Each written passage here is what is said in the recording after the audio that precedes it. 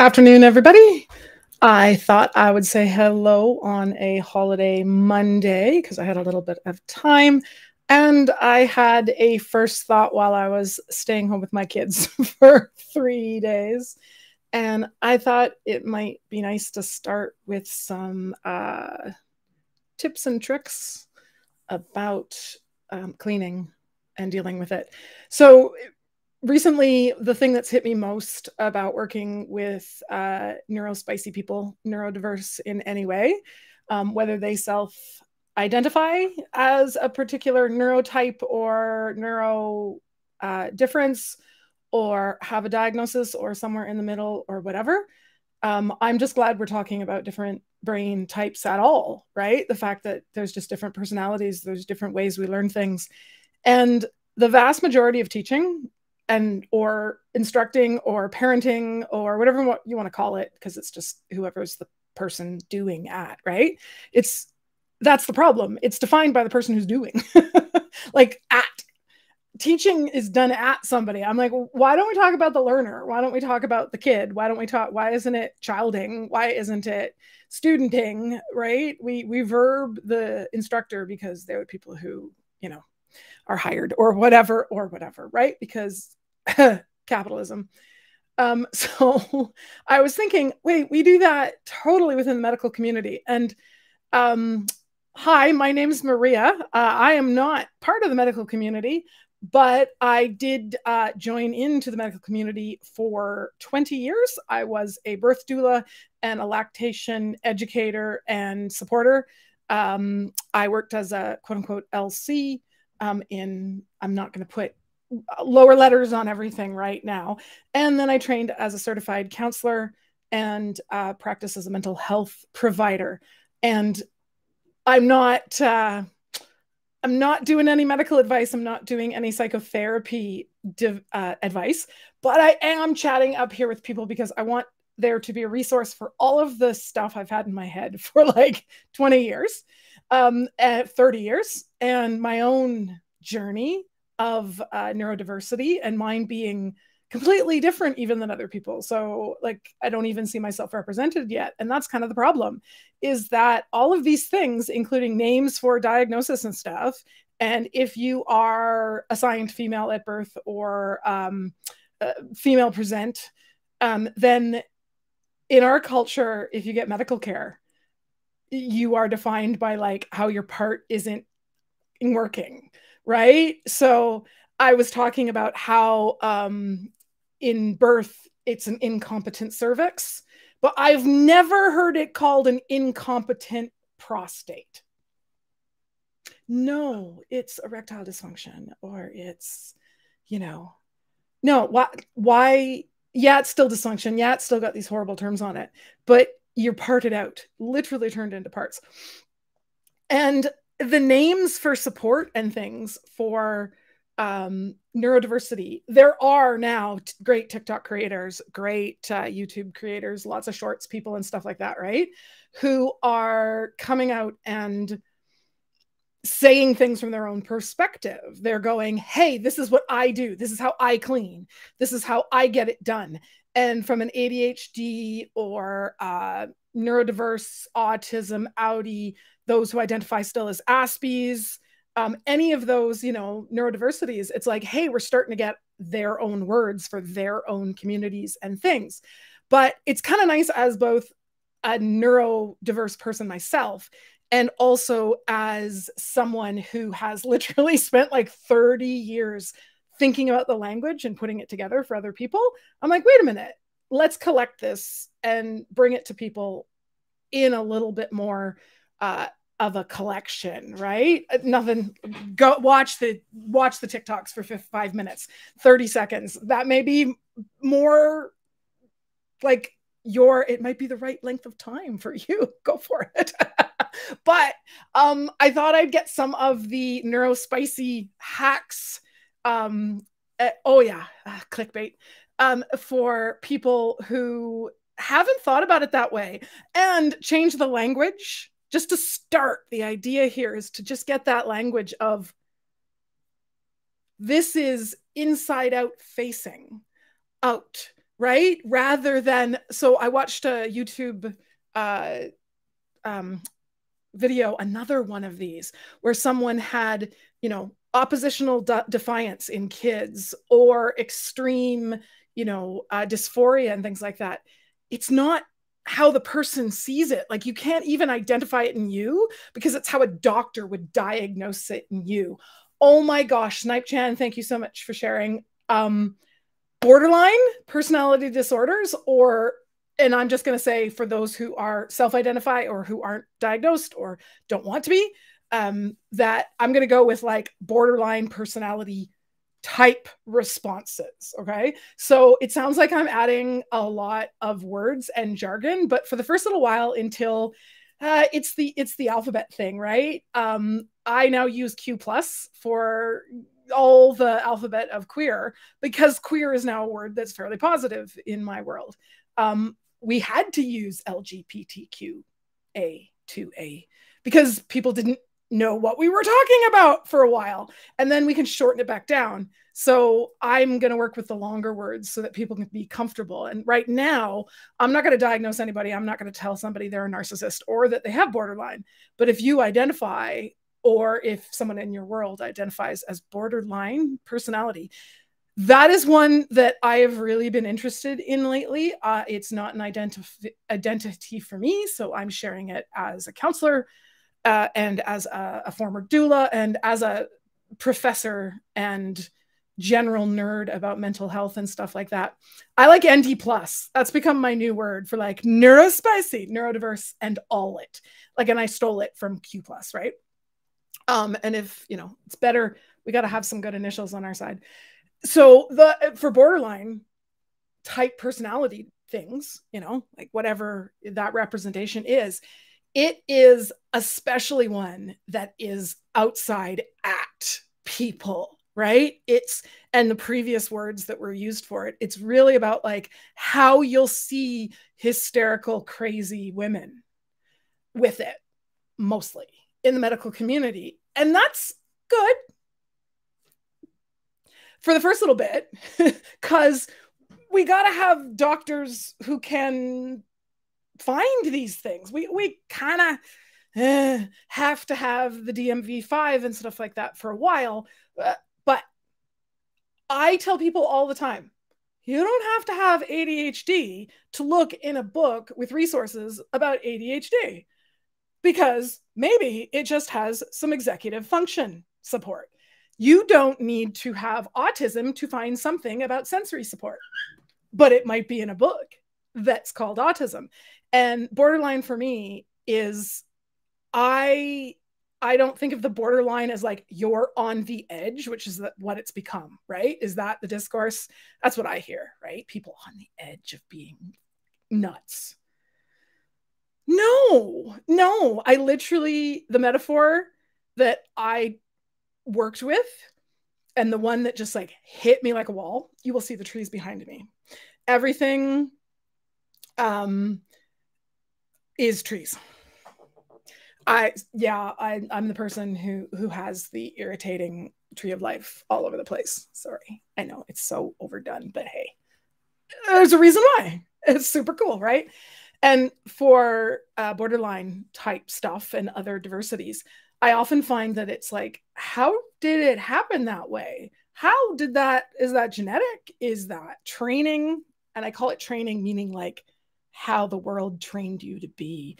And one of the things that I really see in borderline personality types is being trimmed, being pruned into two. Most people have fight or flight as their mainstream like reactions to fear, anxiety, worry things. Those are our old crocodile brains. There are 4 parts to your brain, and I'm going to talk about them all the time on this channel. And I go, there is your words brain, there is your feeling brain, there's your crocodile snap at things brain, and then there's literally like your brain stem, the I feel cold or I feel shivers or whatever, our actual nervous system, right? And what happens in borderline is usually abuse or trauma or just interaction with people, like even if it's not meant to be negative, it's just lack of something. It doesn't necessarily mean anybody has to be, you know, the really bad stuff. It could just be a world that makes you have to split into two. And so instead of being fight or flight, because you can't do those things, often what the brain does is it turns and it goes, okay, I'm going to do these two things. And they're called fawn or failure, because you're not allowed to run away or fight back. And so to me, it's like a tree that has been pruned around a power line or something. You know, have you ever seen like Y-shaped trees or like things that grow through fences or whatever? The tree has to live, but the thing goes around.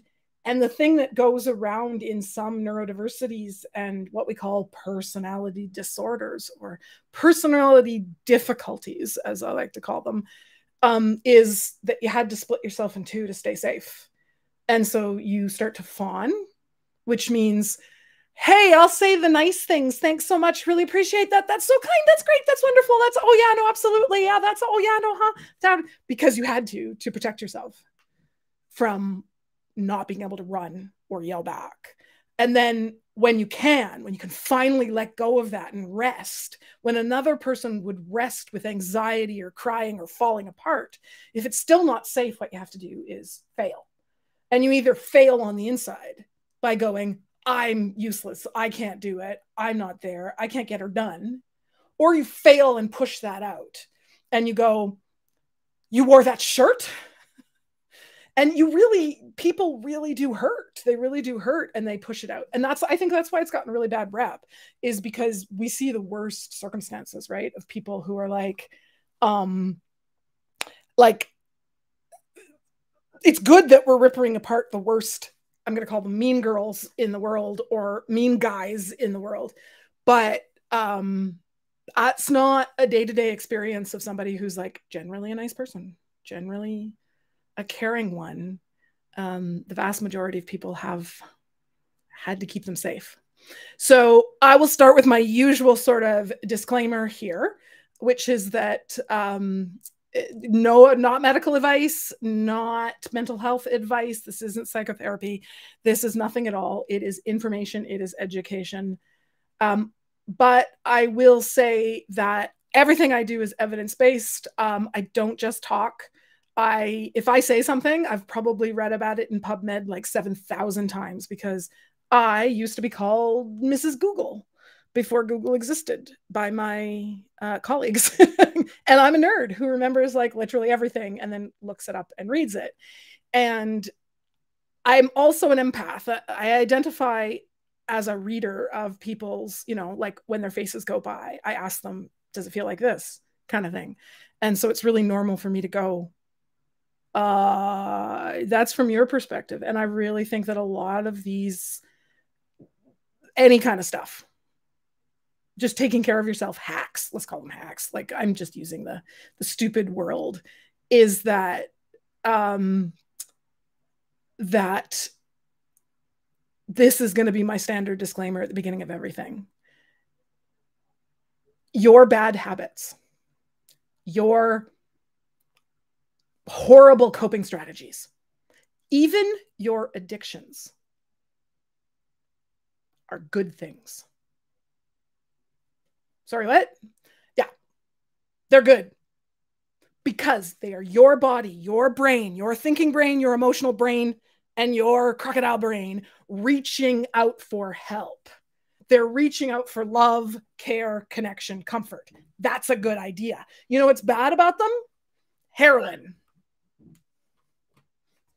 alcohol, reaching out to eat 40 donuts, reaching out to get the marijuana or the thing. That's not the problem. It's the backlash. It's the circle where it comes back. So I'm going to say the reaching out is good. The addiction is bad. The medications, the things, the stuff. And that could be with anything. You could use heroin well. I mean, not many people can, but you know what I mean? Like you could totally, I know people who are not addicted to marijuana. Yep. I'm in a country and in a province and in an area where it's perfectly legal and you can buy it like alcohol. So I'm going to talk like that. If you're listening in another jurisdiction, that might be a little weird. But you might use harder drugs or something really well, but you have an addiction to food. That was my journey. I'm a binge eater. Is that addiction as bad as heroin? Well, maybe not, but is the internal shit happening to me? The bad coping? Yeah. And it's real that these coping strategies were there to protect you. When you did something bad, when you got a bad habit, you did it to protect yourself. That is good. But that thing no longer protects you once you have anxiety or relationships that go sour because you don't have communication or an addiction that derails your life. So go back and say, but the wanting the connection was good. It just isn't the thing. The coping strategy ended up being not helpful. But having a bad habit protected me. So good. Let's protect ourselves. And then let's find something else. And as a counselor, when I was a counselor previously, I'm not practicing at the moment, but what I used to tell people is do not take your coping strategy away. What? Yeah, unless you're at the point where we need to call somebody and deal with something very large. But just like if you're safe and dealing, then don't take away your coping strategy until we figure out what you're coping with. Find a new coping strategy, find new help, and then take the coping strategy away. Don't remove the net that is keeping you safe, no matter how bad that net is, before we put on a new seatbelt, before we get new airbags. Don't jump out of the car, kind of thing. So I want to start with something light so that we can have some fun, so that we can have some like just get at something. But totally thank you for sharing a larger thing to start, and that idea that the reason we're doing this is because we want to frame our language from us inside and not out. And that anything, any tool could be used well. Any addiction could be a good coping strategy. Any addiction could be a bad one. You could destroy your life with something small just as much as you can destroy your life with something big. Yeah, they're larger ammunition, as it were, but you can hurt yourself with a small knife just as much as you can hurt yourself with a large one. And yeah, I've got trigger warnings on everything because I'm not going to stop myself from talking about some things. I'm going to definitely on the really biggest stuff, but do always, that's my other disclaimer, always, always, always take care of yourself. Just step away, just step back, just turn it off, just do the thing, just go to your other coping strategies, find a grounding strategy. If I ever talk about something and it feels weird, walk away, yell at me, do whatever. It's all good, okay? What it feels like from the inside is that you're at a 1 out of 10 pain level from emotional pain, similar to when you've lost a loved one. Yeah. I'm still cool.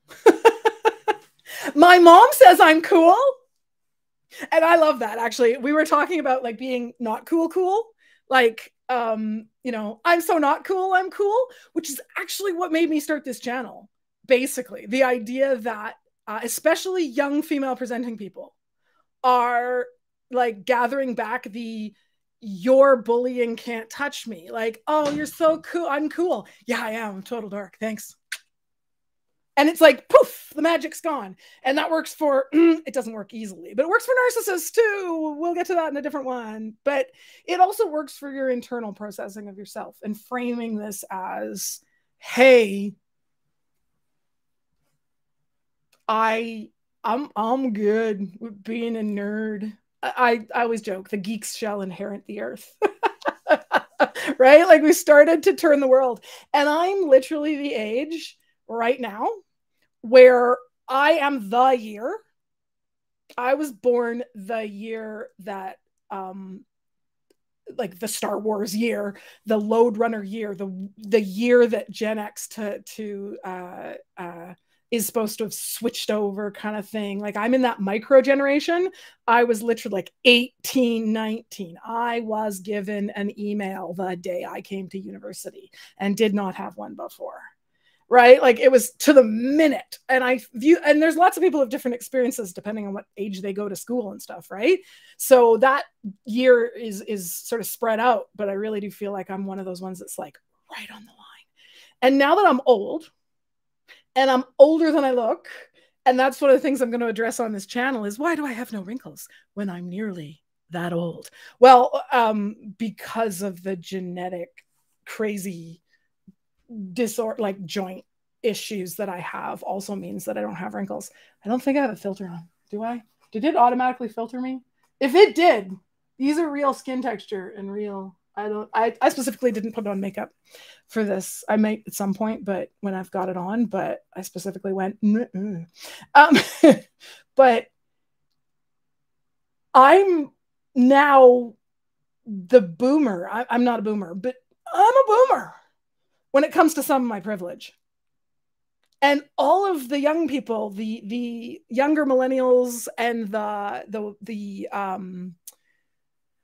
Gen Y and are coming along, and it's like they're becoming young adults and stuff. And I'm like, wait, I can protect them. Because when they come up to an old adult who's a professor or something, they're not going to get the old guard.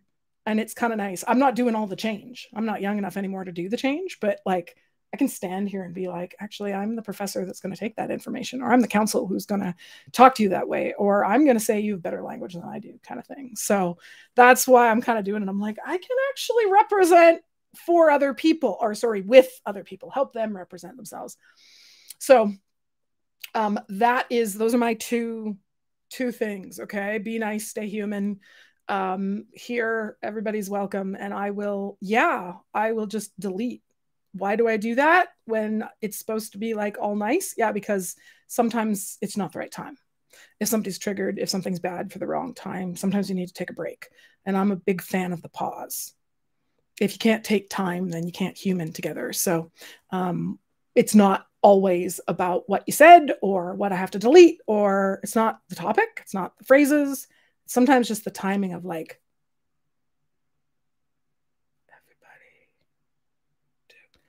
exactly, Snipe Chan. Yeah, I think a lot of social change is going to happen as the oldest group retires.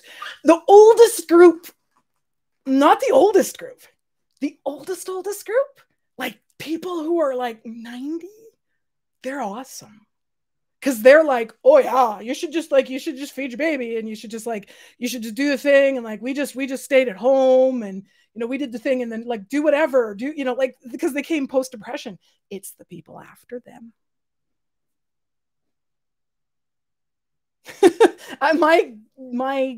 A great grandma in my extended family was like 95 when I had my first kid, and that was 20 years ago, mind. But that I literally was like, how am I going to feed this baby in front of you? And how am I going to like, be at your house with a baby that might need to be walked or napped? What are you going to think of me carrying my baby or putting it down or whatever? And you know what?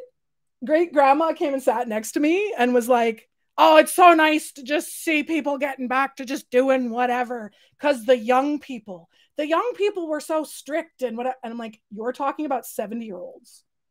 The young people she was talking about were boomers. And when the phrase, okay, boomer, came around, I was like, oh my God, great grandma was the first person that went, okay, boomer. Oh, yes, it's awesome. It's perfect. I'm like, yes, please do that. So same thing. I think we're at what I call the old guard. Yeah, there's a group that is going to become the whatever you say, grandpa, right? And it's just happening. And that there's this generation of hopefully people my age-ish who are coming along going, No, good. The young people are fine. Carry on. No. Oh, you have problem. No, actually, the older people are. No, you're fine. Carry on. Just yeah. No, you're being a jerk. They're they've yeah. They're fine. Go ahead. Carry on. Go ahead. Um, yeah, the me generation for sure. The people work hard. I won't even get started on work hard. I'll do that another time. So I thought, like I said, I'd start with a language change that was on something kind of light and fun, which is how to clean up.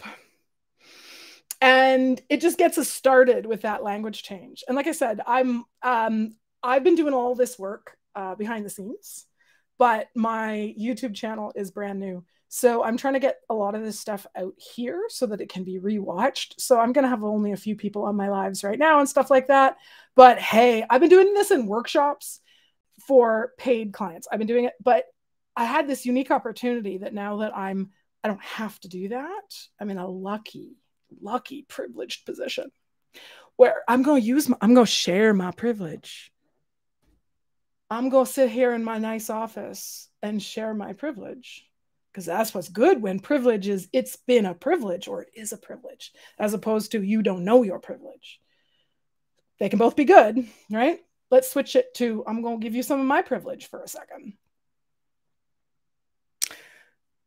And when it comes to gathering information, one of the things that I loved sharing the most was actually like these things that just broke through the mindset of people. And my favorite thing was neurodiversity for cleaning, clutter, stuff like that. I did home org for a while as a postpartum doula. I would just end up naturally doing that. And I didn't realize I was doing it Neurospicy. I was doing it neurodiverse for a while because I was just like, well, that's how I talk to anybody. I have a kid who has autism. I have a kid who's diagnosed with ADHD. And I have 2 kids who are diagnosed with sensory processing disorder, sensitivity to textures and touch, but it's also part of the brain and sound, misophonia. We deal with everything. And then I have 2, what I'll call bonus kids. They ain't mine. They just lovely people I have gotten to share part of the adventure near. And the bonus kids one struggles with a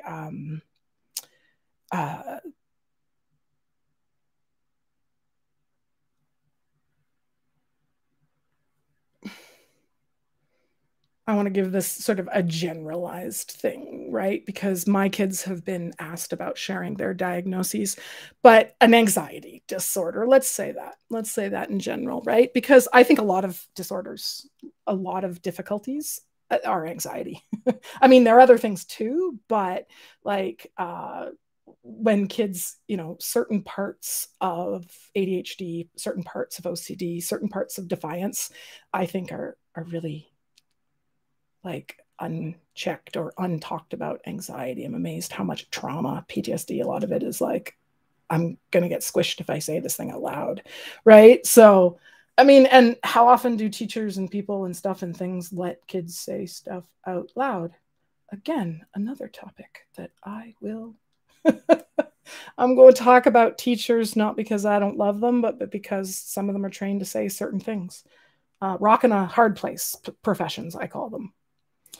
Nurses and teachers and parents are often rock and a hard place, right? So, but a lot of these things I got from kids. I have had the pleasure of working with neurodiverse kids in counseling. And I was a functional counselor. I chose not to do psychotherapy, just out of partly not wanting to hold on to the insurance and the stuff and the things, because it's expensive. And so I could make things available cheaper. And because I think there are great therapists out there doing that already. And I don't think there was anybody who was like, okay, and now that you've spent the time, working on that thought inside of you, what are you going to do day to day with agency? Like, what skills and tools do you have to do? And unfortunately, the word coaching and all of that has just been totally destroyed. Life coach. So functional counseling is the word I'm left with. In your jurisdiction, those could have different meanings and be different people. And dietitians and nutritionists could be perfectly with it people both, or one of them could be a charlatan, right? So your mileage may vary. But luckily around here, I can be a certified counselor, and that means something. It just means I don't do psychotherapy specifically, but I have all the skills of, up to and including. But I love the other stuff. Washing dishes. Well, so that's what I put up. Do your dishes twice. Okay. So we're going to start with the main theme. Regardless of what we talk about, of the actual hacks, I want to do I work with CBT a lot, cognitive behavioral techniques or therapies. And here's the thing. If you have done some CBT, if anybody out there has, and you hate it, that's because it's done really badly.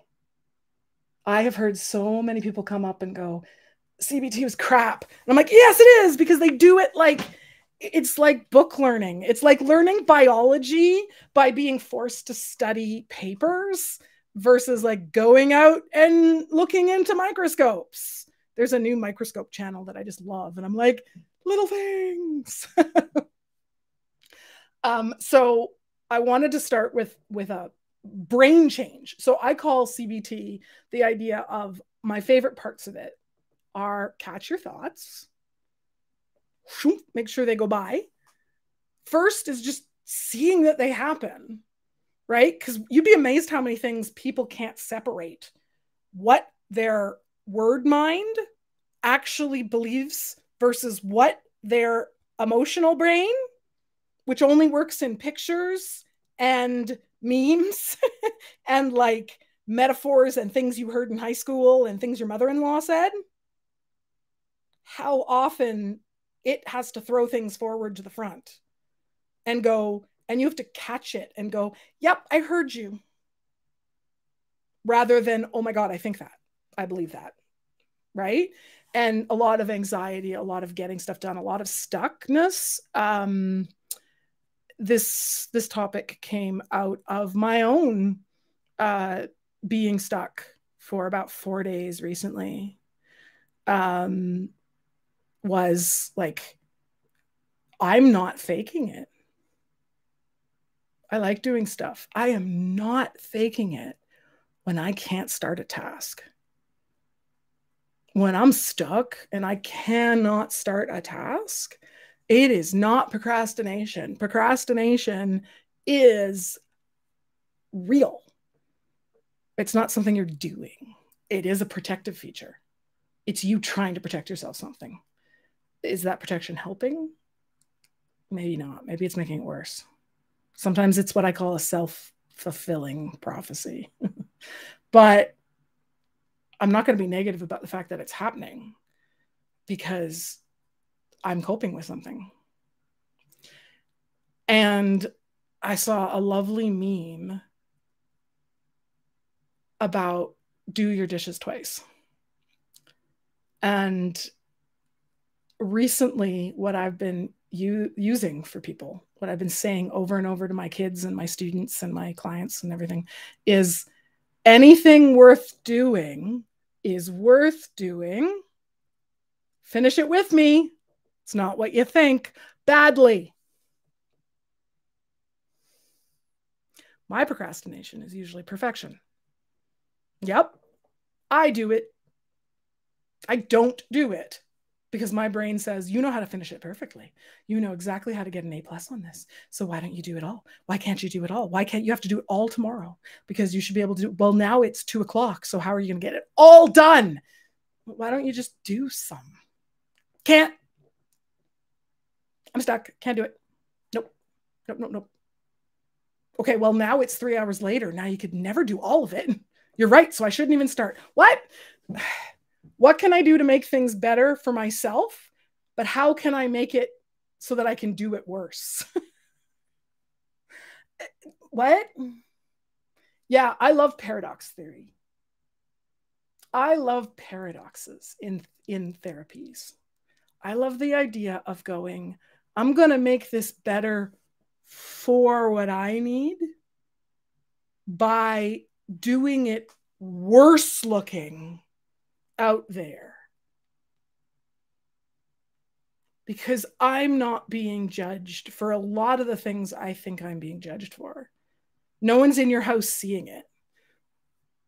Nobody, right? Like, but we have all of these people that we carry around in our head. I'm going to call them the mother-in-laws, but you may love your mother-in-law. It might be your grandmother. It might be your lady at work. It might be your dad. It could be anybody, right? But the person who, right, you can hear the voice of. What can you do to make it better for yourself, but do it worse? So wash your dishes twice. If you throw things in the dishwasher and you throw them in badly, and then they don't get clean because one was sitting on top of the other, why can't you run the dishwasher again?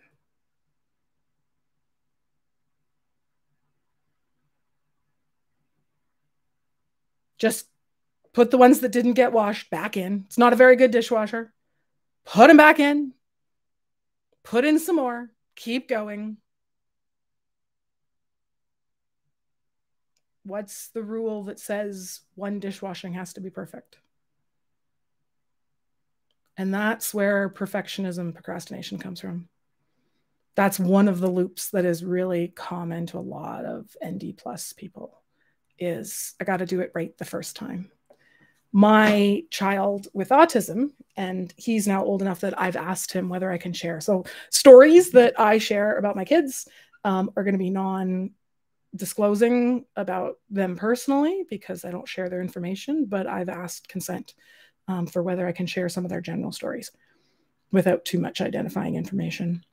And my child with autism, when he was young, when he was finally diagnosed around the age of 8, the psychometrist, the person who tests, right? The psychiatrist and the sociologist, the psychologist, and there's a psychometrist, the tester, the person who does the tests for it, was this awesome person. And I asked, like, what's up with late language?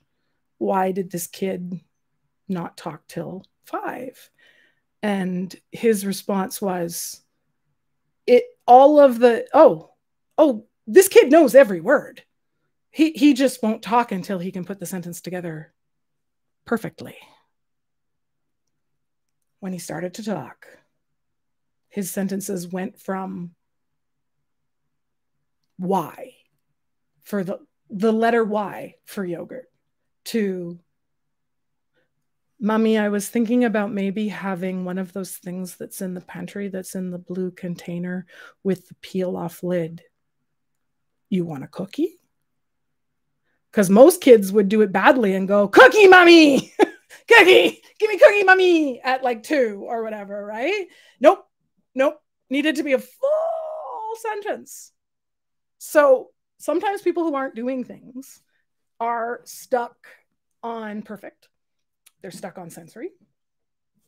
I don't have a dishwasher. Water sucks. Gloves absolutely helped a little bit. You changed your mindset to what do I use that helps me? When I hand wash dishes, like I said, my Neurospicy is going to be generally different than a lot of ones here. I identify very differently than a lot of things, but cool.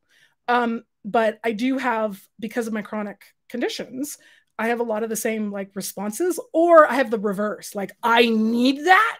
And so I'm like, oh, I know why someone would hate it. Does that make any sense? Like if you're somebody who loves one kind of input, you can kind of be like, when I get sick of this, I hate it. So sometimes us who are high need can also understand the high stress of something, like that like it switches, that it's just on off. So that's where I try to come from when I'm like, actually, I love swimming, but I get dry hands. You can see I actually have one finger that's like bleeding right now because they crack and they bleed, and that's what they do. And it's just part of, I will never have finger skin that doesn't peel. So when I wash dishes, like they go, like my fingers just die, right? So what I do is I don't wash dishes in water. I use I got a scrub daddy or a big squishy something or whatever makes it happy. I don't care if it's like a scrub cloth, a J cloth. You find your favorite thing and spend, like go around and touch all the fabrics. Cause yeah, they're weird fabrics. Like that's real, right? Why are like mainstream neurotypical-ish people allowed to go like, oh yeah, the feel of the fabric of my designer clothing or whatever. This is just like better. The merino's really good. But you're not allowed to go, ew, this polyester squishy wash thing. Oh, well, that's déclassé, right? Name things that have to do with class that you don't say or have to do with class. Knowing two languages, having an accent. Those things are good if you're rich, not good if you're not, right? And sensory issues are totally like, I am more discerning versus you can't touch things. Bullshit. Touch whatever you want. Get whatever you ever want.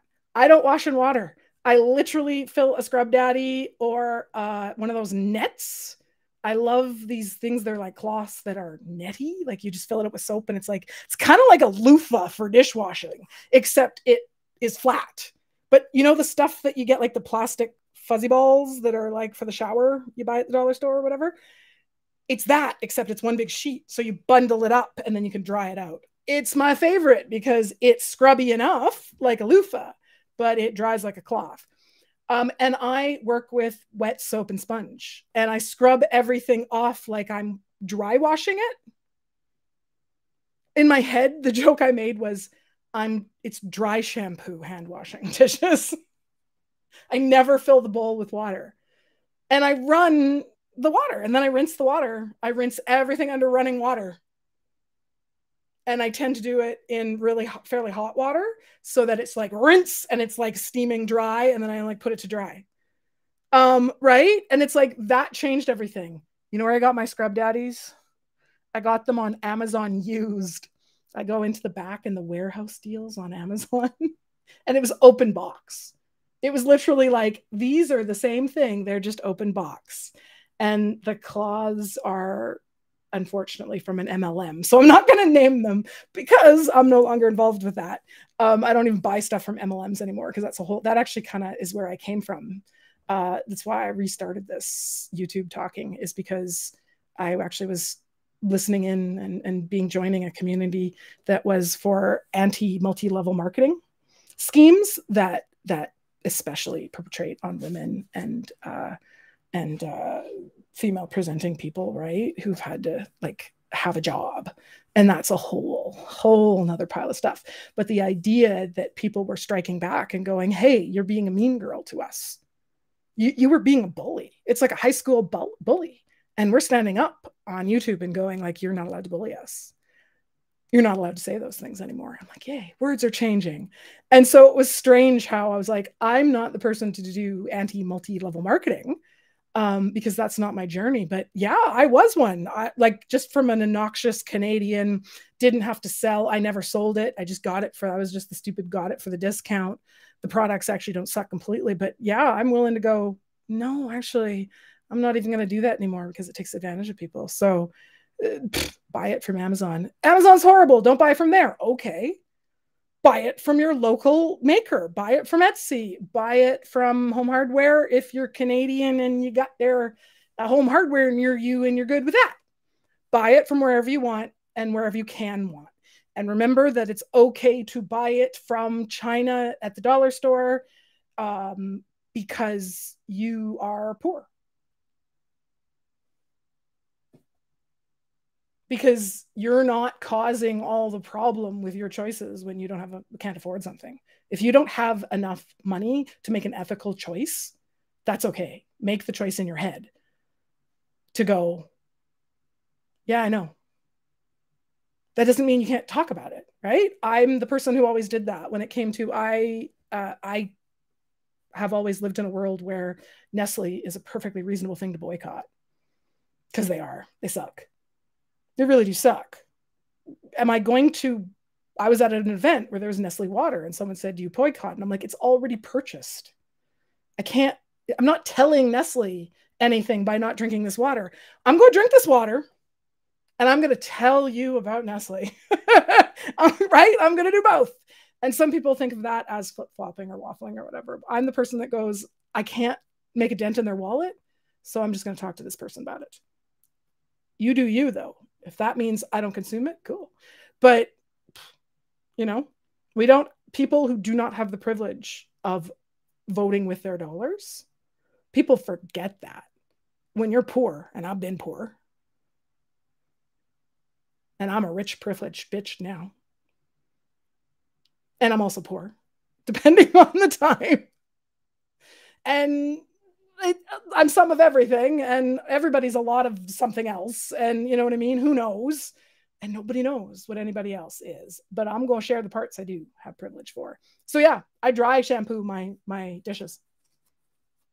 I just wash them with a scrub thing, rinse them off. Put them in the bathtub.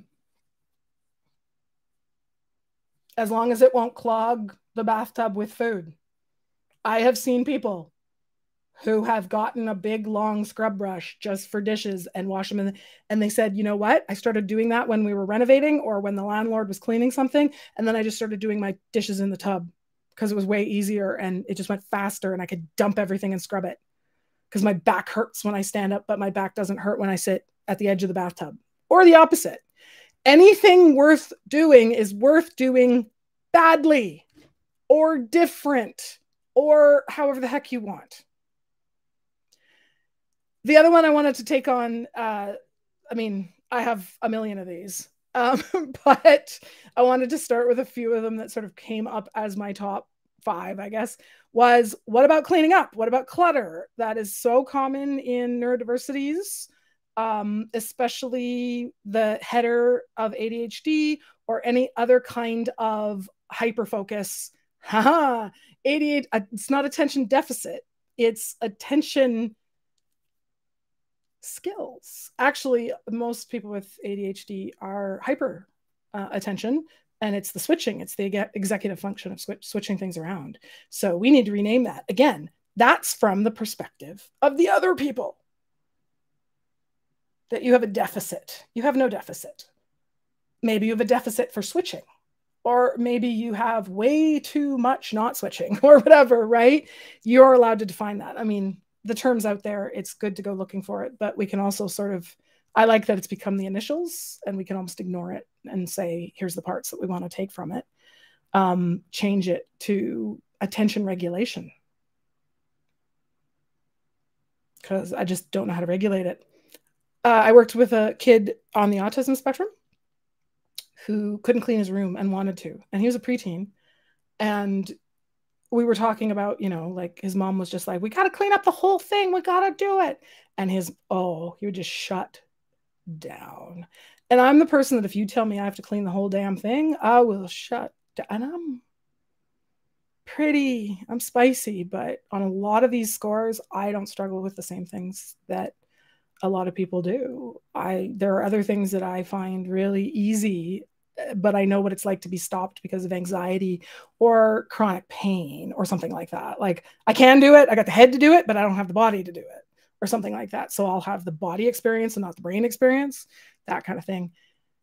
But why not do it differently? Why not do it badly? Why not do it twice? And it hit me. Dinosaurs. Yeah, this was really, it was a young autistic boy, assigned male who liked dinosaurs. Oh yeah. Because you know why that's a stereotype? Because it's awesome. Because dinosaurs exist. Like they do. Like they exist. They shouldn't exist. They're ridiculous. And yet they're real. Right? Like it's one of those things where you're like, that shouldn't be there. They should not have giant fossils of giant lizards. And yet we do. Like they're real. Like, of course I want to know all about them. 100 years ago, only 100, 150 maybe. I think it's about 150 years ago. Dinosaurs have only been known for about 150. Everyone thought you were insane for thinking it was a dinosaur. Like, And now it's like what kids do, right? Like, so I go, this is how fast things shift in our culture. We think of things as so entrenched. And I'm like, that's literally been different than 10 years ago.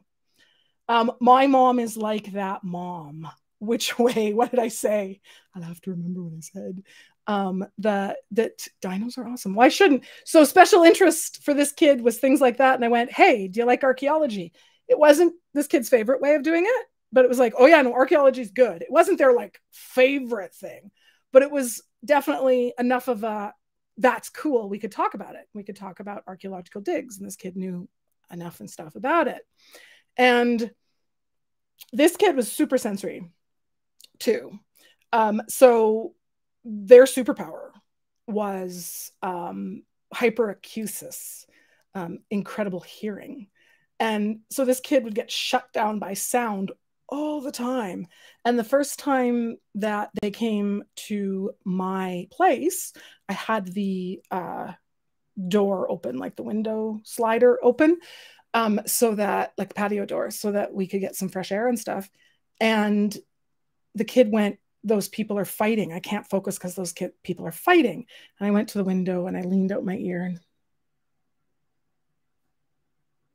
oh, do you mean the people at the end of the parking lot who I think they're arguing, but they're fighting not at each other, but like about how to pack the car. I think they're just yelling like, oh my God, put it over. Yeah, yeah, push it down, push the thing down. Yeah, no, it's not going to fit. Take it back, move it over a little bit. And it sounded aggressive, but it wasn't an argument. It was just that kind of, and it is really, really, really normal for a autistic kid to like not be able to parse out yet whether yelling is argumentative or fighting or aggressive and loud or sarcastic, right? That anger, anxiety, people who are sad versus people who are angry and stuff, really, really normal. That's something they're learning literally, concretely, instead of like abstractly, like just picking it up, right? And that's normal. That's perfectly reasonable for the brain to do when it's doing something else, because that's how autistic brains often work. They're doing something else. His parents had been treating him as if he was hearing things. And all of this, there was this myth over him making stuff up and like imaginary friends and stuff. And I'm like, he means the people at the parking lot. Like I can hear them too. I have hyperacusis. I can hear things a million miles away. And they went out. Sure enough, they walked around the building. They're like, that's like 10 townhouses away. How can you hear that? I'm like, do you want me to tell you what they just said? Sensory sensitivity is real to the people who it's happening to. It is not like, I dislike this more because I've like, don't want it. I don't like it. It's like being covered in Velcro and wanting to give somebody a hug, or it's like having loud music happening while you're doing it. It is truly actually happening in the brain. Absolutely. When it's happening, it's happening. So we went, no talking while cleaning. Sounds bug you. And the mom directing. And I've been that mom. I'm not saying that mom was doing anything wrong, because I was just using a neurotypical-ish kid thing, right? Oh, let's do this and let's do that and let's do this. And that's awesome. And then you have somebody say, and I had it happen to me too, where they go, what if you stopped talking?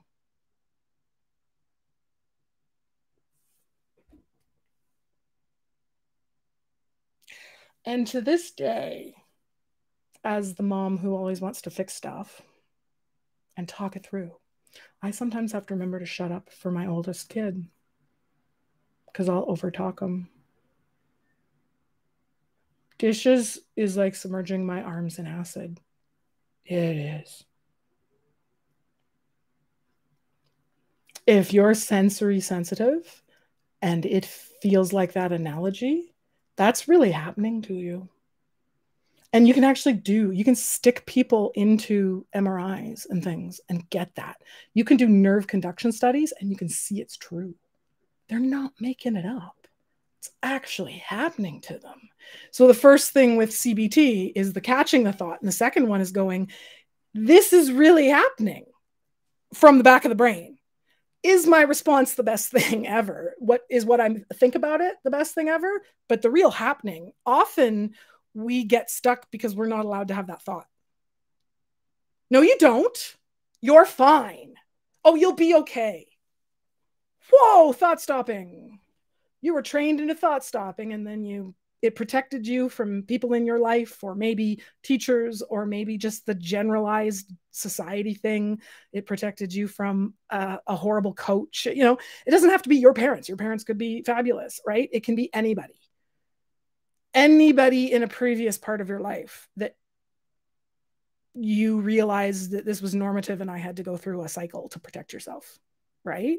So you have to fawn and fail, or you have to freeze and fight, or some combination of them. And people with sensory issues, when they're not believed, I was not believed for 30 years that chronic pain was happening to me. Oh, yeah. Is that true? Now I understand CBT. Isn't it crap when people are like, do the book and do the thing and go to classes, and now that you've been diagnosed, you have to go through this thing, or maybe you had to do it for your, like it was part of whatever, or you had a psychologist like sit and teach it to you, or you had to do a thing. It's like saying, like, I'm going to teach kindergarten kids by lecturing at them. This is red. Oh, do you remember the Simpsons thing? I'm old, so I'm going to have Simpsons references, like old Simpsons references. But there's one that it's like, he's doing the bubble popper and he's pushing it back and forth. And he's like that little Fisher Price thing, right? Like bubble popper. And he goes, look at the thing. See, that's actually the gravitational field is pulling them up, and then centripetal force, not centrifugal. He's like, and they go, can we play with it now? No, you will enjoy it on as many levels as I do. And so he doesn't let anyone actually play. Right. And I do that with CBT. I'm like, you have to play. CBT is about playing and it's about thinking your thoughts and then catching them. And the first one is I remember the first time CBT made sense to me. It was that I was having a really big anxiety thing, and my brain was going like over and over. I could hear it ping, like just going like, oh my gosh, that's going to happen. I can't do it. I'm not, oh my gosh, oh my gosh. And then I started to go, wait a minute, I'm going to count this because I'm a musician. And my brain somehow, and I also do like babies and their heart rates, when you have to do like the little, right?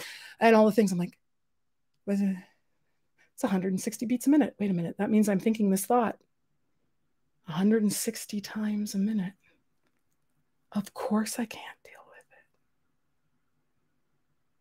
And then I realized a little bit later that like, if I think about it, it wasn't as bad. I'm having this thought 160 times a second. Metacognition, that's the formal term, yeah. We call it catching your thoughts. Just catch them. It happens in meditation and things like that too. See them go by, watch them as birds. CBT is about going, look, there you are. I like paradox, which goes on and goes, oh, look, there you are. Okay, see, yeah, I got your number. But I wasn't believed for 30 years that I was in chronic pain.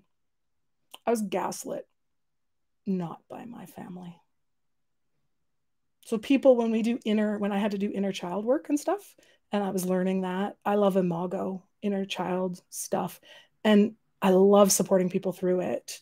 And I teach it as an agency, like you do it. I don't therapize it at you. It's also the reason why I don't do psychotherapy, is because I don't want to do something at somebody, because that's usually the problem with what they dealt with before. Someone CBT'd at you. Maybe someone should show you how to use CBT for you. Yeah. So it's the same stuff, but like maybe like, oh no, I'll show you how to do it. Can I try the screwdriver? Nope. You just have to watch. So my traumatic gaslighting came from the medical community and from well-meaning to not well-meaning teachers. Just from that systemic language from teachers, systemic language from, and the no, you're fine, or my favorite was, no, you can't feel that. I'm going to have to put my fingers off screen. Yeah, I can. Yeah, I can. I can absolutely feel that. And I read recently in a book about the kind of chronic pain I have. And it was this article that just like, I literally had to sit there for like an hour after reading it on PubMed and just going, literally took me a while. The kind of pain I have needs to be treated. It says in the thing, it says from these people who have advanced pain in this condition, and think, you know, I don't have an affirmative diagnosis. I self-identify as having a joint collagen disorder. I'm in the process of whether that becomes externally diagnosed. I choose to use the word self-identify to make it so that we don't think of it as a medical diagnosis, but that doesn't mean I'm not right. And I don't mean I looked at it for 40 seconds on Google and got myself freaked out about having it. No, it's actually been 30 years. I took a university degree partly on sleep so that I could diagnose without diagnosing my own sleep conditions. So I did this, like I went way over the top. I'm an overeducated farmer. I had to, in my family, if you want to ask a question, you get a university degree. That doesn't make university degrees impressive. It just makes us crazy, you know, in the good way. And I'm going to use the word crazy. I'm also not, because I both hate it that people are treated that way. And I'm also taking it back and going, it did drive me a little nuts. But that idea, when I learned about sensory processing, and I had spent 30 years with teachers and medical people and everybody going, no, you can't feel that. I never was going to say that to my kids. My inner child was screaming, I'm not going to say that to my kids. But it wasn't my mom. It wasn't my dad. It wasn't my siblings. It wasn't coming from there. So you can have a perfectly non-traumatic childhood. Or you can think to yourself, but my family's fantastic. Or you can think to yourself, but nothing really bad happened. You're allowed to have a y-axis. You're allowed to, on a scale, you know, we say on a scale from, I call it hangnail to war refugee, you're allowed to know that this is here. But it is toxic positivity to be like, well, that makes it much smaller than anybody else's problems. It's your problem. You're allowed to have it. And you're allowed to have a y-axis, the up and down. You could be, I'm dealing with having a broken leg. And it's okay. It's okay. Like, it sucks. It sucks. But like, I'm okay. I'm hobbling. It doesn't hurt that much. Or you could be like, I have a hangnail and I can no longer cook dinner. I hate everybody. I'm crying on the floor. I am at 99% red line. I'm done. It is, as I said last night to a friend, the camel that broke the straw. Oh, one more camel. Just throw a camel at it. It can be anything. You're allowed to have the thing that doesn't work for you. And when a sensation, especially when it's sensation-based, it's really happening. What the article said was that people who have this pain condition, when it advances, need intense, consistent, daily pain control, because similar to Huntington's and MS and other conditions like that, this is every single part of your body is affected by it. It can become a neurological or built-in disorder all the way through. And they said in the article, it said the only analogy we can give as people who've never felt it, but other people have described it as bad as being in a full body, high speed car accident. And when someone says, where does it hurt? Those people, you can't, when you have somebody in a high speed car crash, you can't say, where does it hurt? You have to treat the entire body as in distress. Every single joint is bruised. Every single muscle might be torn. And that's the kind of pain I deal with. I regularly walk around when I'm happy and refreshing and talking to people. I can have my pain at a 7. And I can mask or present, or sometimes I'm masking in a fake way, and sometimes I'm presenting in a good way. And sometimes I'm like, no, this happiness and this goofiness actually kind of helps it, right? Like, I'd rather do that than like if I sit there, and, you know? So yeah, that's a good way of putting it. Just because it's not that bad compared to what? I didn't get what I needed. Your diet's not that bad, but maybe I didn't get what I needed today. It could be the same as what you got yesterday, and maybe it's just not enough calories for what you did today, right? The day matters. Same thing. The life matters. The thing, it's like you're allowed to have a y-axis. You're allowed to have an amount that says, I didn't get what I needed. And maybe that's because somebody didn't know how to do it. Maybe they were jerks. Maybe it was abuse. Maybe they just never were taught what to say either, or didn't think of it, or, honey, I can mask a 10. I like to, when I go to with chronic pain, since it's different, I only start to notice, not notice, but like other people can't read me in pain until I'm past 10. When, if you've ever been in the kind of pain where you wake up and you hear yourself whimpering, or beyond whimpering, like you're actually going, like you're squeaking, and you wake up and you're like, oh my God, my ankle, like when you sprained it or something, and it's like, oh my God, it's throbbing now. It's throbbing. Oh my God, it's burning. Yeah, I can wake up like that. And that's way past. That's the only one people, like, I could mask that. I've done that. I've walked out. I remember walking out of a university classroom, like literally in a fuzz and a fog, like when other people, like burning, searing pain, and like literally saying bye to somebody on the way. I can hold forever. And so when I go to the ER, I tell people, when the nurse says, what's a pain scale? And I go, I'm a chronic pain condition person. I want you to tell me what pain number you would give to a dislocated pelvis during birth. Most nurses go, well, that's a 15. And I go, I didn't ask for pain medication when that happened to me. This is better, worse, different. And I've stunned a few nurses when they're like, yeah, because people in chronic pain get happier because that's what they're doing to get themselves, to go on with the next thing. And then they start to get quieter. So people actually are like, when I'm complaining about things, I'm fine. When I stop complaining, I get quieter and quieter. And then when I go silent, that's like coming up to 10. And then it goes to whimpering past 10.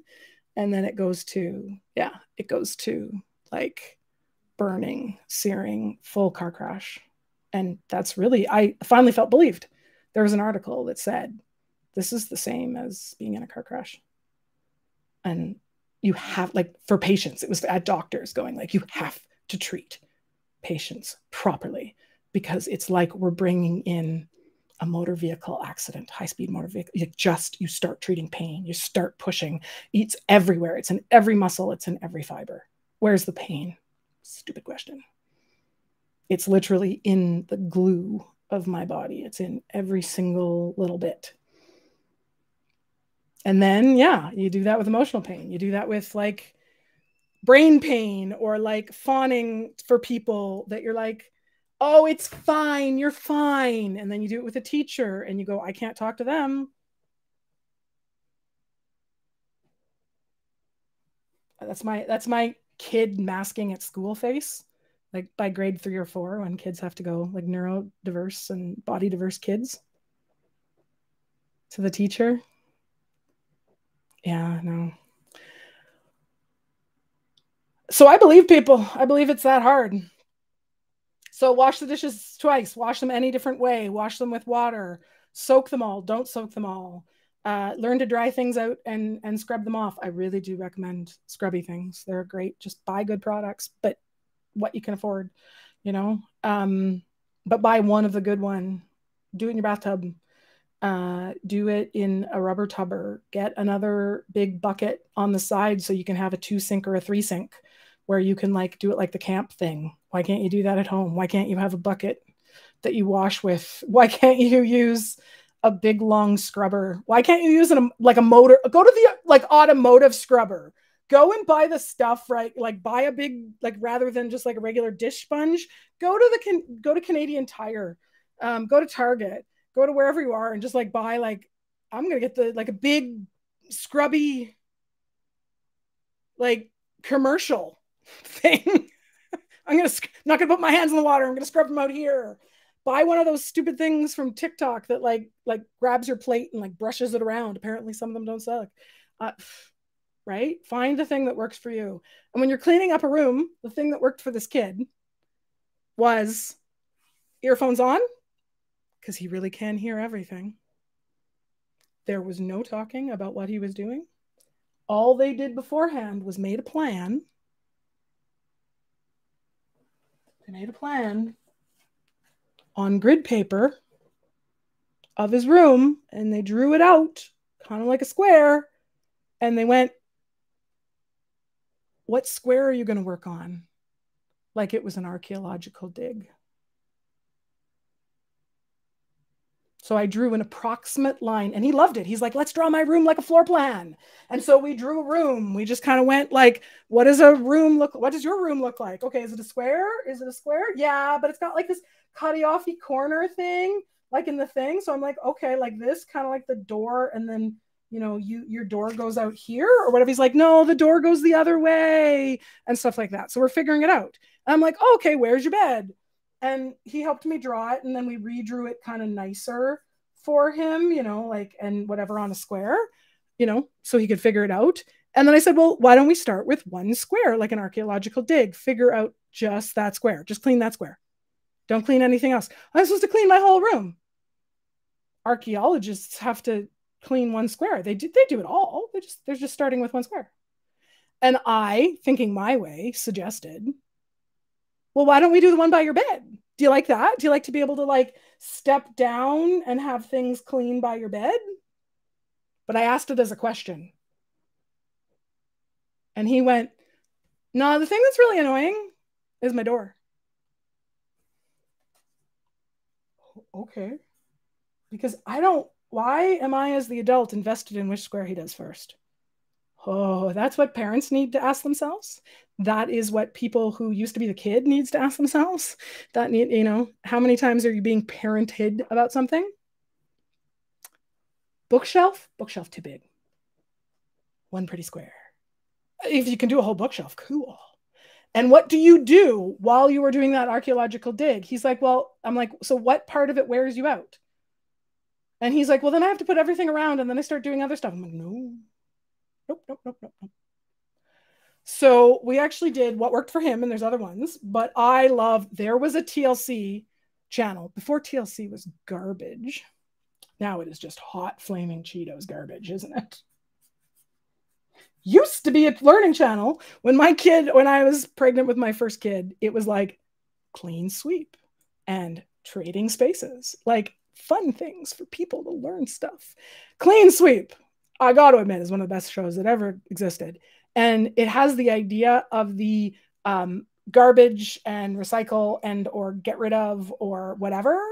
And that became like Marie Kondo made it more. I'm like, that's too much, not neurodiverse friendly. And then there's like, and I'm like, okay, so, but yeah, start with 3 bags or boxes or whatever, or even smaller, a designated doesn't go here. And if you are somebody, if your neurodiversity lends yourself to piling too much, or you put it in a box and then forget the box, or if it's in too much of a space, then get a tray. Like literally go to the dollar store and buy like the tray you put watermelon on for little things. And if 3 boxes is too much, just go to 2 boxes. He just went to garbage goes somewhere else. And then we shortened it. He actually went with out and in. He literally, and mom was like, I will figure out things that go somewhere else, kid. And so he didn't even use a box. He was 10 or whatever. And he just threw them out the door into the hallway. Or he put them in a little pile.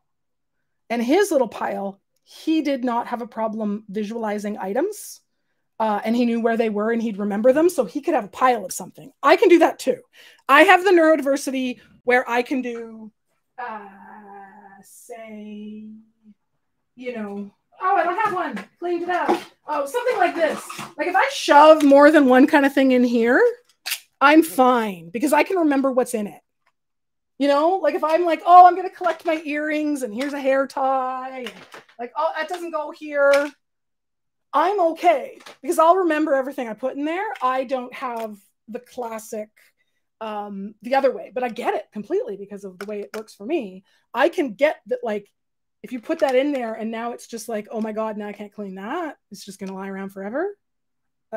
Then do it a different way, lay it all out, or don't do that. What they decided on, because mom finally started to pick it up. Mom was a sweet mom, just didn't know what to do, right? Like just didn't have an idea, was stuck. And that's okay, right? It's okay to be stuck. And that's what mom did to their credit. Mom went, oh, didn't know this. Let's come up with a new thing, and started to plan differently with the kid. And that is a whole thing I want to introduce on my channel.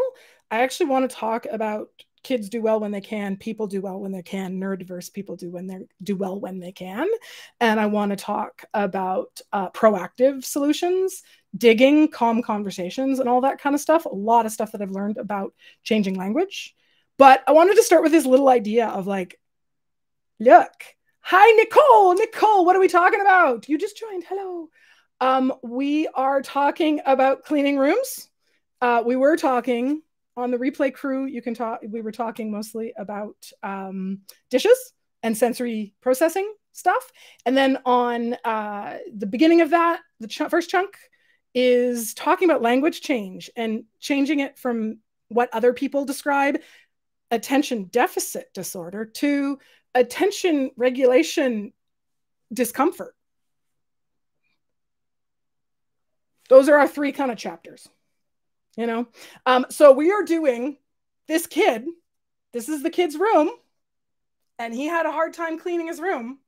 So we put a map of his room on grid paper and made it into an archaeological dig for dinosaurs. Dinosaurs was not his absolute special interest. That was Pokemon. He was the kid, autistic kid, identified that way. And whenever I talk about kids, I only share what they have gotten consent for, and I use their language, you know, like the person or the family's language. So if they're, you know, if they want autistic versus where they want someone who has autism or whatever, I tend to go with what they say. But here's their room. And I, as an adult, kind of said, oh yeah, do near your bed, right? Like, so it's easier to get in and out of bed. And he's like, no, it's the door that's hard to open and close. I don't like that. So don't invest in it as the adult. Just go, okay, start somewhere. It's an archaeological dig. Pick a square. You can pick the middle. And do your dishes twice was the idea of anything worth doing is worth doing badly. Badly. So we were working on the same thing with the bookshelf. Don't run around. It is the #1 thing that people with neurodiversities. Hi, Nicole, and I'm glad that you're happy to say that you were diagnosed with ADHD. Nobody here has to say, they can say, because sometimes it's awesome to get to say. And sometimes it feels like doxing yourself and you don't want to put it up. You do you, okay? But cool, you know, why do so many people have ADHD now? Like, it wasn't a thing when I was young. Yeah, because it wasn't a diagnosis when you were young. Neither was tetanus. It used to be called the vapors. Yeah. Yeah. Mm-hmm. Oh my God. I sound like one of, there's a makeup guy who does that. I'm totally channeling him. I'm going to have to put a shout out to him. By the way, I'm also putting a shout out to L. Culberson. Music is private, but it is used with permission, Creative Commons. And so is my little logo, Little MissDiagnosed, done like the books. There'll be a link up for, what is it? I can't remember his name. Oh my gosh, I can't remember his name. But I'm going to have a link for he's actually a tea turtle type graphic artist kind of thing. Like, one of those sites he does it for, graphic artists to put onto things. So I actually reached out and got him to check on that. And so, yeah, we were talking about the classic autism block of not being able to break apart cleaning because you got to do it the way other people do it. And my goal on this channel is to talk about things from the way that it's internal to the person.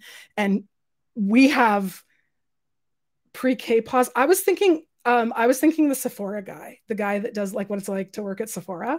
I was so doing that I was totally doing the Mac channel thing. I don't know. I'm going to have to put it on there. But yeah, I do channel people. I am going to try to not be a jerk about that, because I know that in some of the lives that I have joined in community-wise, there's things like black sense and stuff like that, right? Like the channeling somebody else's language and appropriating it.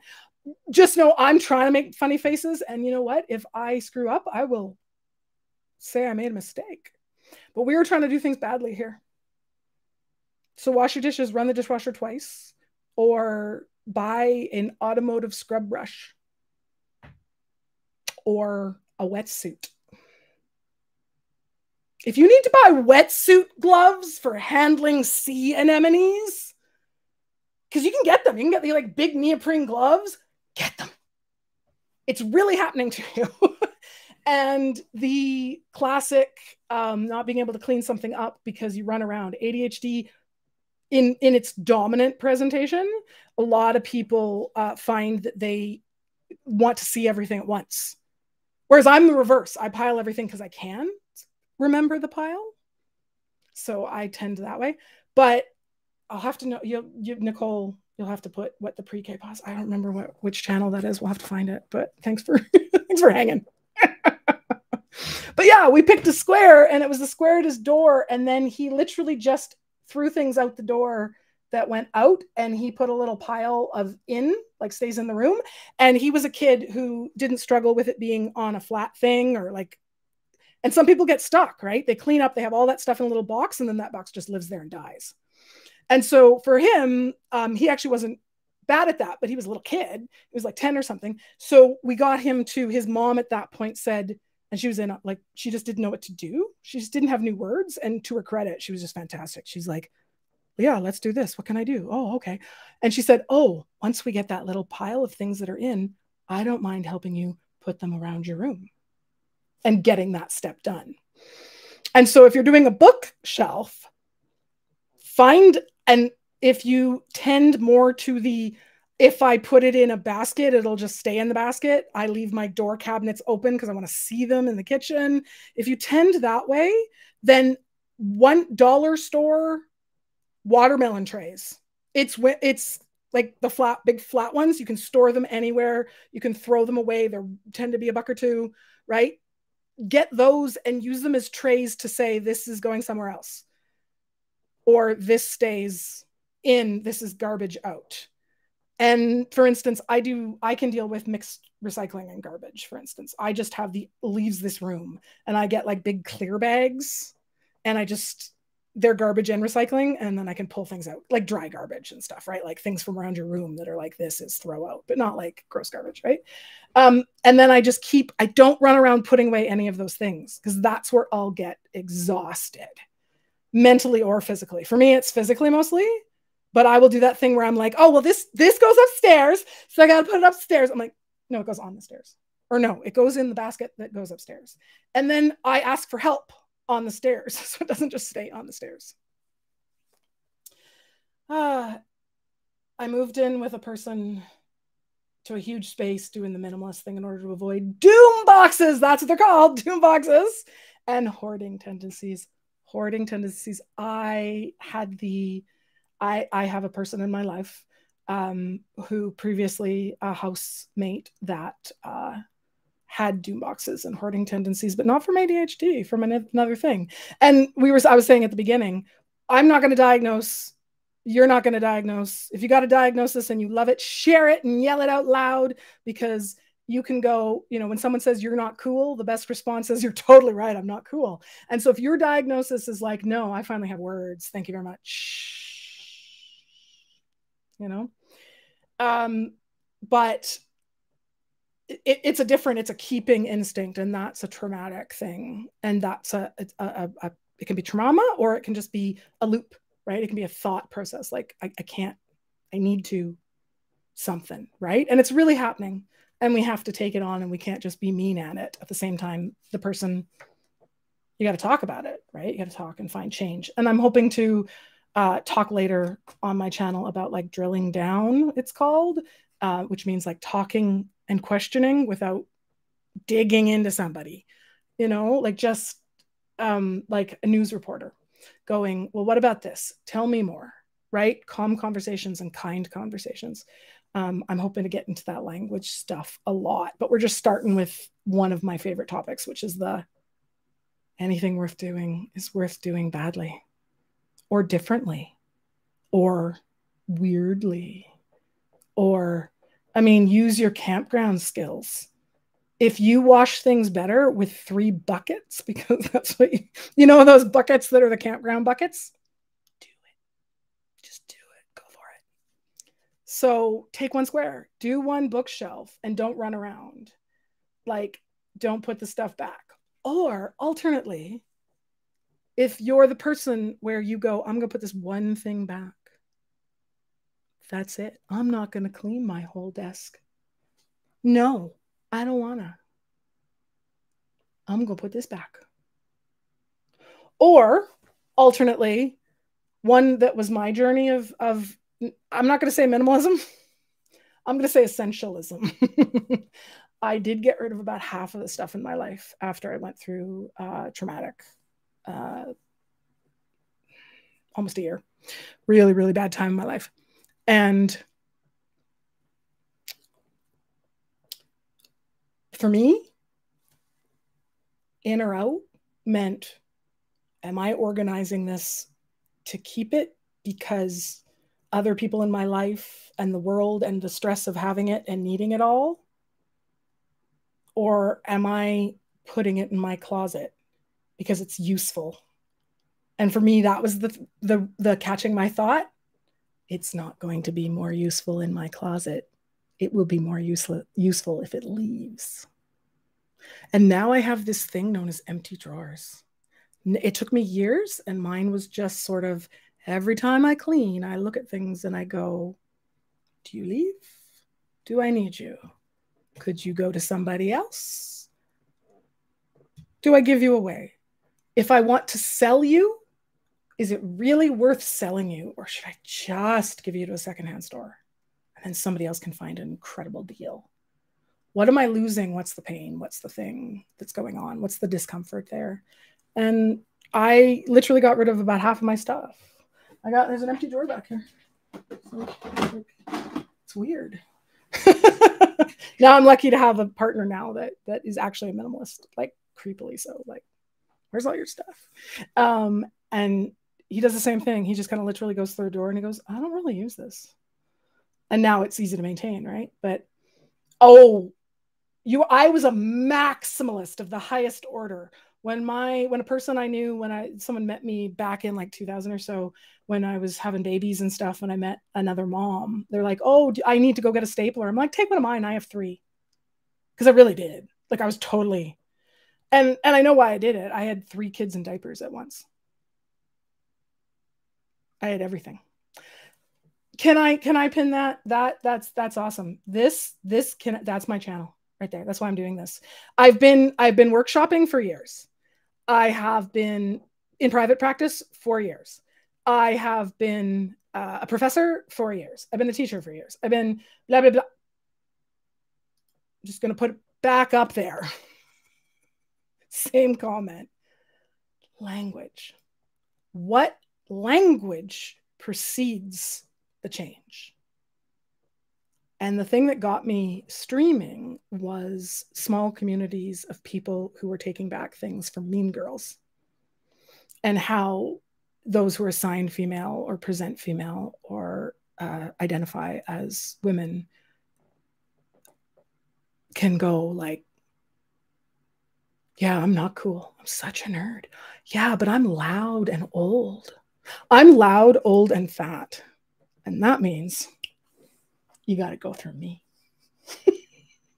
And some of you, I at Prides this summer, I would never want to, I went and was a mom, gave up free mom hugs at Pride events.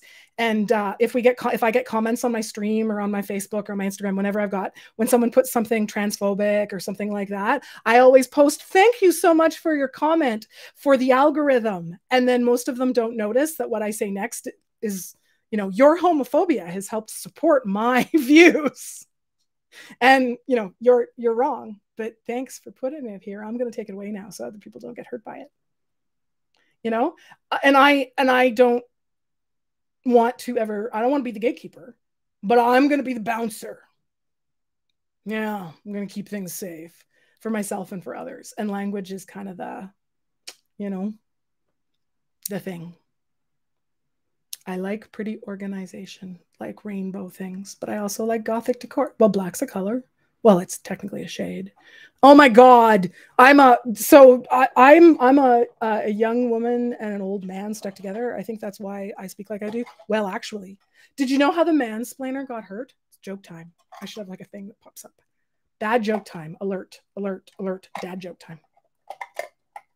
Did you know how the mansplainer got injured? He fell down a well. Actually.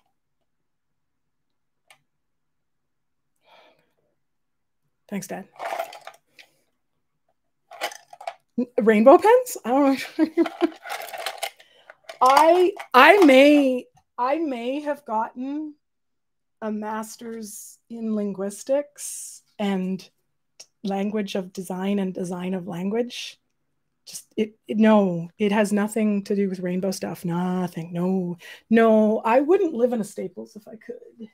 I would not just go to an Office Depot and stay there forever. Yeah, good phrase. Absolutely good phrase.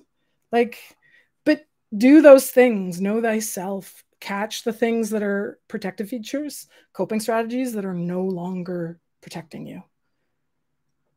When your fences become walls. Oh yeah, where does he get his water? But I like the injured one better, especially if I'm feeling like he deserves it. Depends on the mansplainer, I guess.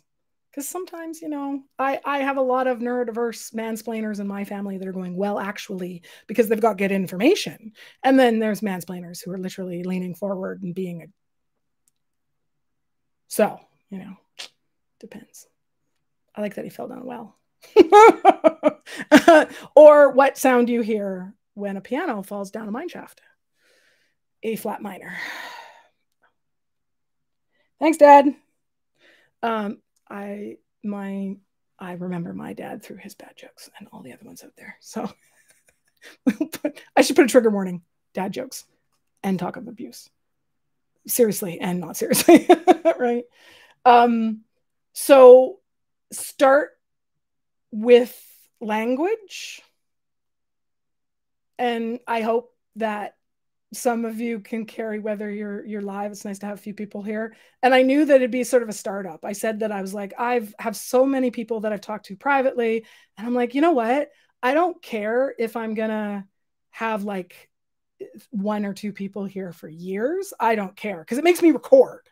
And then people can like watch it whenever, even if it's here 10 years later, I don't care. You know, this is a completely it was nice to be non-monetary. I'm now working full time and I'm glad to share my privilege and not have to hustle.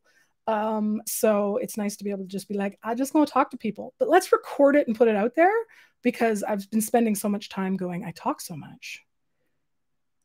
I should have it for posterity. So a ton of mansplainers. Okay, trying to tell me how to play the game.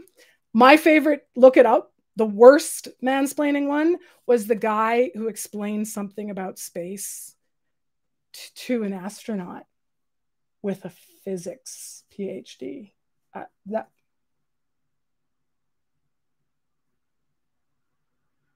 That's not well, actually. That's yeah. Want to hear a joke? Fell down a well. There's nothing wrong with the autistic. A lot of autistic people use the well actually, though, or the actually to start sentences. So I give people the benefit of the doubt for the first little bit. Are they trying to break into a conversation? It's not the phrase well actually that bugs me. It's whether or not you're a with what you say, you know? And that's a good way to end, actually. I think I got to go eat dinner, but it's a good way to go. Intent matters. Intention doesn't always matter when it hurts me, but let's start to break it apart into two pieces. What my emotional brain says and what my thoughts come up, and catch that thought, but I got to do the dishes. Yeah, but I could, is there anything really wrong with using one dish like you're at the campground for a while? If the weekend means you just keep reusing the same bowl, it's okay. If you go to the automotive thing, or you do them twice, you wash them again. You wash them once badly, and then you're like, no, it wasn't good enough. I'm going to wash another plate. I'm going to wash that plate again. Or you're going to put them in the sink. You're going to put them in the thing. You're going to do them, run the dishwasher again if you got a dishwasher, if you're privileged enough to have one of those. You know, like just do the thing and start to break it apart going, I can do this any way that it gets done. And do one bookshelf. And find a way to do the bookshelf. Get out a tray. And go, these things don't go in this bookshelf, or these are the things that I'll leave. I'm going to leave everything on the bookshelf except everything I want to give away. And then you're not like taking the whole project away. And you're not like, oh my God, now there's bookshelf on my floor. You could be like, I am not going to touch the bookshelf. I'm just going to go by it and go, everything that I don't care about, that can leave.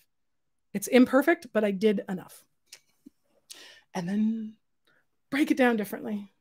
And I will be back on a different day, probably Tuesday, Thursdays, and the weekend one day, depending on my health, to talk about, we're going to do a lot of language, but we'll come up with clickbait. But thank you for hanging out with me. Thank you for anybody who's watching this a day later, a week later, a year later, or a decade later, because that's still less time than I was misdiagnosed for 30 years. So if anybody makes it wherever they're going a little faster, I'm happy to walk alongside for a little while. I'm going to head out. Talk to y'all later.